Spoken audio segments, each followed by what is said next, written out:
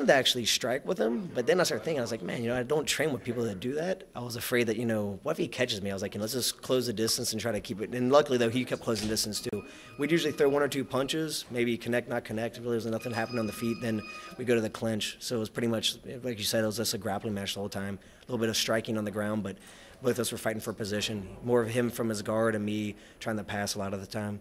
Right, and you seem to control the pace and where the fight took place, too. Yeah, I felt stronger than him. I felt that was the major defining factor, but also, to his credit, he felt a lot more flexible. So he was, like, squirmy, you know what I mean? It was hard for me to do anything, and I didn't want to – I think one of the biggest mistakes is if you go for something and it's not there. I see so many guys doing that, like they'll go for a submission when they didn't have it.